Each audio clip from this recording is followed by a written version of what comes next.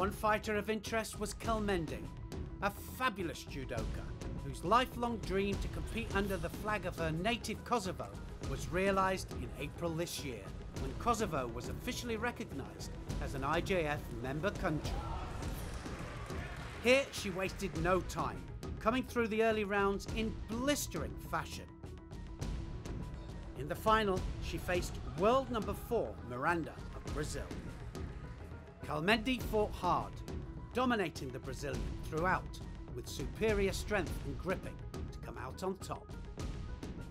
In defeating Miranda, she defended her title from last year and ensured that Kosovo's national anthem would be heard by judo fans worldwide for the first time as she stood atop the podium.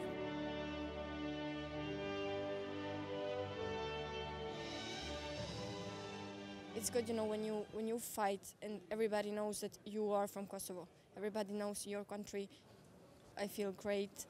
I'm so happy, and I want to say thank you to Mr. Marius Fizer. Thank you so much. It's such a great feeling to hear the name of my country is first time.